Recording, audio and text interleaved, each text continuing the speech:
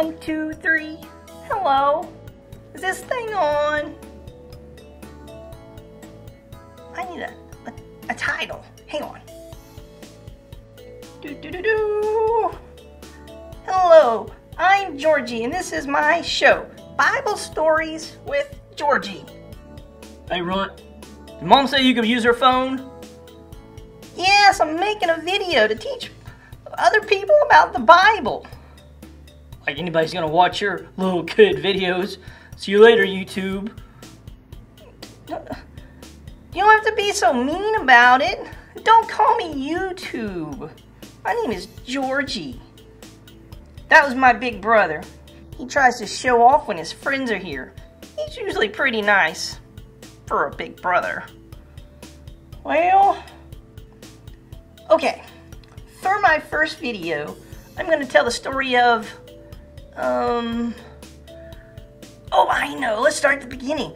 I'm going to tell the story of Genesis. That's right. Genesis chapter 1. In the beginning, God created the heavens and the earth. That's the very first Bible verse I ever memorized.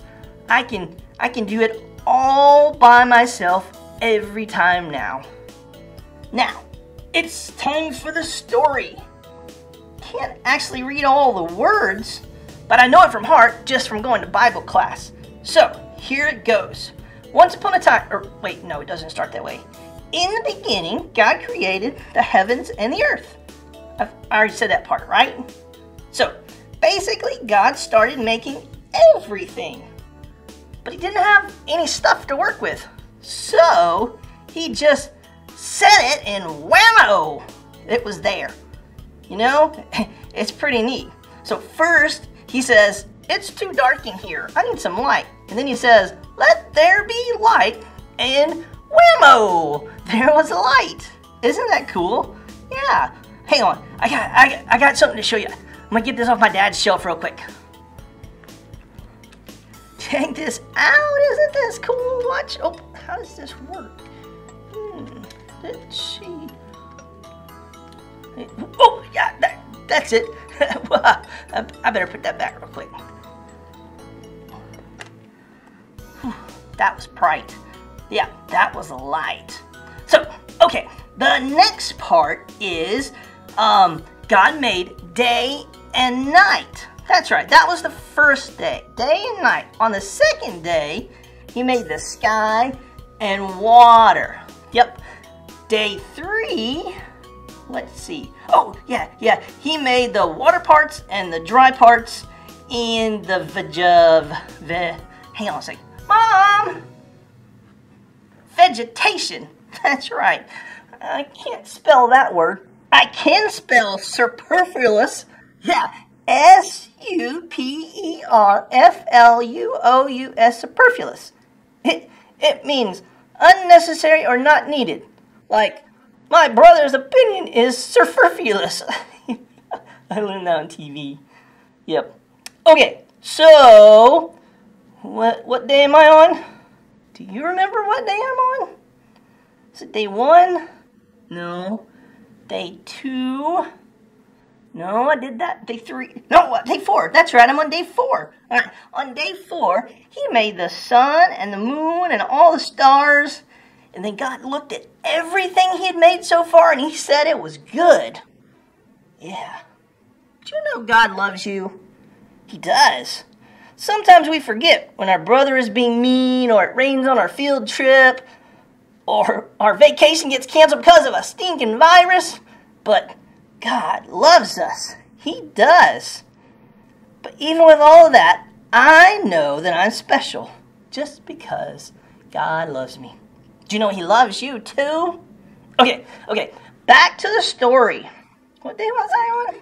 Oh, right. Day 5.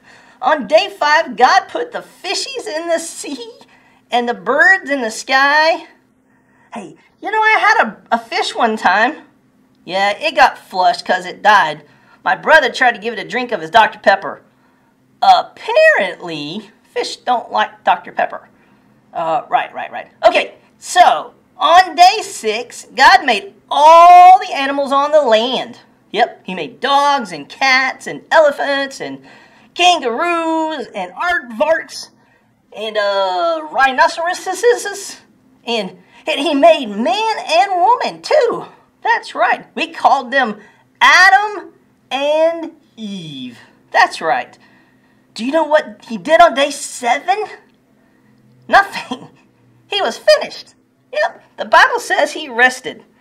Mom says Adam and Eve were God's first kids, and kids make you want to have to take a nap. Well, I don't know about that, but God did rest. He took a rest.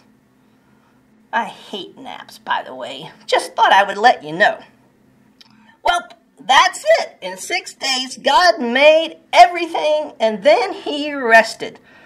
Mom says that Bible stories aren't like the once upon a time stories that I like to read. They really happened. They did. All we have to do is look around the world and see the amazing things God made. There's trees and birds and flowers and rains and bugs. Mom doesn't like my bugs, especially when I forget to take them out of my pockets. Anyway, it's time for me to go. It's almost lunchtime, and I love that part of God's creation. Well, we'll see you later on Georgie's Bible Stories. Bible Stories of Georgie. Maybe Super Stories of Georgie. I gotta figure out my name. Anyway, have a great time. We'll see you next time. Bye!